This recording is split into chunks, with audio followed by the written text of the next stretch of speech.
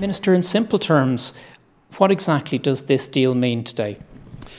Ireland has borrowed a lot of money from the European funds, and we're very grateful to our European partners for giving us loans at reasonably low interest rates to fund our needs when we couldn't get money in the markets. And that was what funded the bailout programme. These loans were for different lengths of time, different maturities. And at the Finance Ministers meeting in Dublin some weeks ago, we negotiated an extension of the terms of the loans. In other words, the maturities of the loans were lengthened. Now, what it means in hard cash is that between 2015 and 2022, we'll now have to borrow 20 billion less in the markets than we would have if we didn't get the extension of the maturities. We'll still be borrowing the money, but we'll be getting it on a guaranteed basis from the European funds. And of course, because we'll be looking for less in the markets, other lenders will be more disposed to lend to us, and they'll be more disposed to lend to us at competitive interest rates. So it certainly is enormous help in exiting the programme and getting fully sustained finance in the markets again.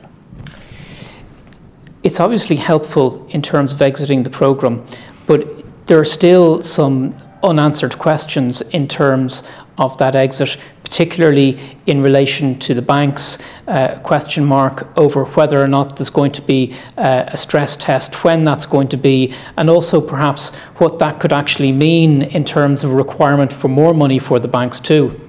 Well, the primary factor which put us into a bailout programme was the collapse of the banking system.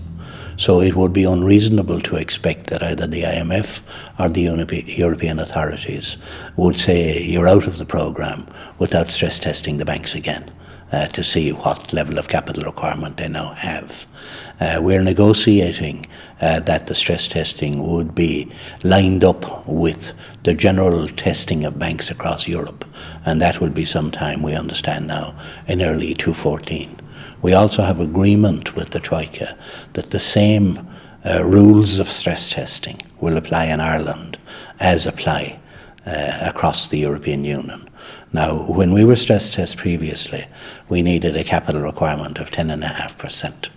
Under the new rules, which were applied already to both Cyprus and Spain, under the new stress test, a capital requirement of 9% is what will be required. Now, that 1.5% reduction makes a difference of over 2 billion in the possible capital requirements. So I'm quite optimistic of the outturn. Now, even if as bad debts crystallise in the SME sector or on the mortgage sector in our main banks, and extra capital is required, we'll be given maybe 12 to 18 months to source that capital. But so far, we're operating on sparse information because the purpose of the stress testing is to decide if capital is required, and if it is, how much. So speculating in advance doesn't help very much, but we will be getting our own central bank to do preliminary work in preparing the Irish banks for stress testing. And at present, taking all the impaired mortgages and SME mortgages into account, we have sufficient capital to handle that level of debt and be above 9% core tier 1 capital. Finally, Minister, in relation to banks, obviously a key thing for Ireland is the establishment of the European Stability Mechanism, which could provide bank funding in future. There's a key meeting coming up in June. How hopeful are you that that meeting could actually deliver on the announcement which was made almost 12 months ago now at the European Council when they spoke about the ESM recapitalising banks directly? Well, banking union is the big European project at present, and it's in a number of pieces. And the Irish presidency has got the Capital Requirements Directive through. We've got agreement on that. We've got the single supervisory mechanism, where the central bank in Frankfurt will be the regulator rather than the Irish central bank, with certain conditions. We've got that through. The third piece is the resolution arrangements.